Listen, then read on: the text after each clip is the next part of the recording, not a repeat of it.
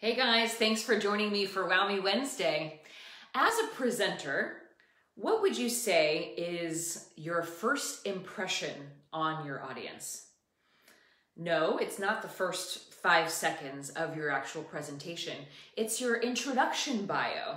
This introduction bio could be about a paragraph or two that's written in the program or written on a flyer to tease the audience members of what's to come. This introduction bio is so important because this is what is going to draw people in to you. Thank you, Antoine, for tuning in. Today I want to give you some tips on what to include in your introduction bio so that it is enticing for your audience and doesn't give too much away.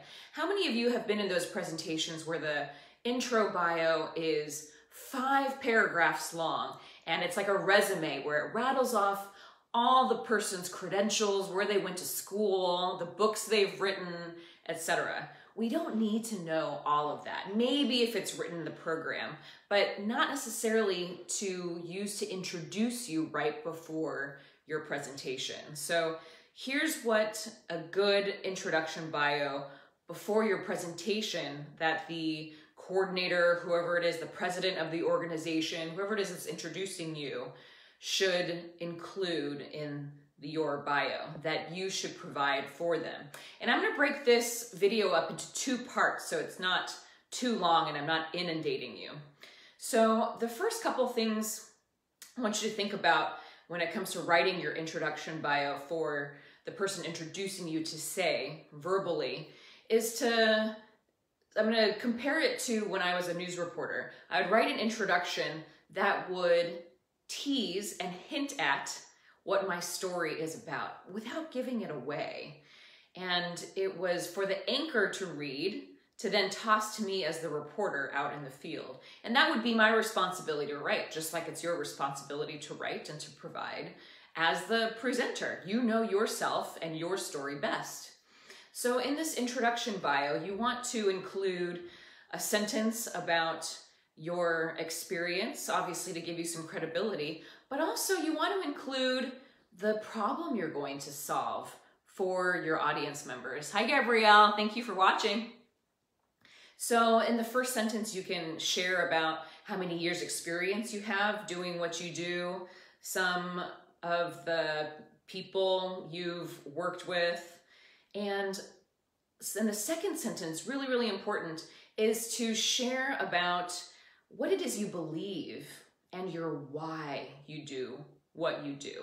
Similar to an elevator pitch, you'll find definite correlations there where, as I always say, you want to tell people, share with people how you help them solve their problem and how you're going to make them feel after working with you. So take this as an example. Here's my bio that I reworked after thinking about it more and trying to make it more enticing and more intentional. So this is the first couple of sentences.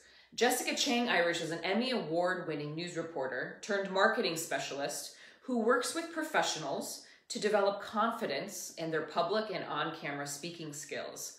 After close to 2 decades of experience building connections with audiences through storytelling and curated messages, Jessica believes that with the right strategies and preparation, anyone can shine in the spotlight and rise in their career. So there's 2 sentences right there. Hopefully it relates to the audience. It captures the attention of my target audience. And after that, you can share a little bit more about your background. So that's what I'll share in part 2 of the introduction bio video series for Wow Me Wednesday, is what to put in next to then lead to the, and now presenting, Jessica Chang Irish. Let's welcome her to the stage. So I hope that was helpful for you all tonight. Thank you for your comments. Gabrielle saying, love seeing the Emmys in the background. Thank you. Yes, this is my new setup here in my office/studio. So I hope you all enjoy it and find it more professional than my kitchen in the background or my makeshift guest room studio. So have a great rest of your week, everyone, and I will see you next time for Wow Me Wednesday.